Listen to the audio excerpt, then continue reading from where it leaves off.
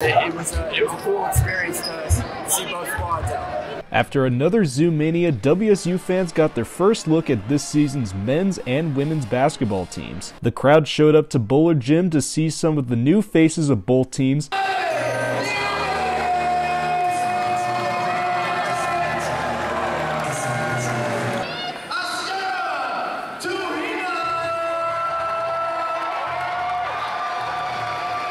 Along with some familiar ones before the start of the 2022-23 season. While both teams showed off their skills, it got fans like Brendan Potts excited for the season ahead. You know, I think we got two good spots here. Men's team is looking good, you know, and then the women's team, you know, goal is 3 straight, and I really believe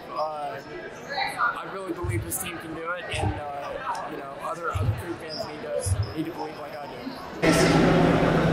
Zzu Mania was a great event where both basketball teams showcased their skills and gave fans a good preview for next season.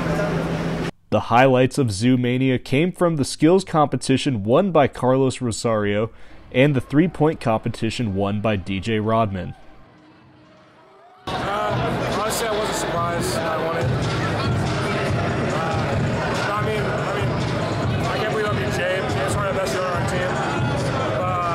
Yeah, I mean, I was happy to win. Both the men and the women's basketball teams start their seasons with a doubleheader at Beasley Coliseum Monday, November 7th. Reporting in Pullman, I'm Derek Joseph, Murrow News 8.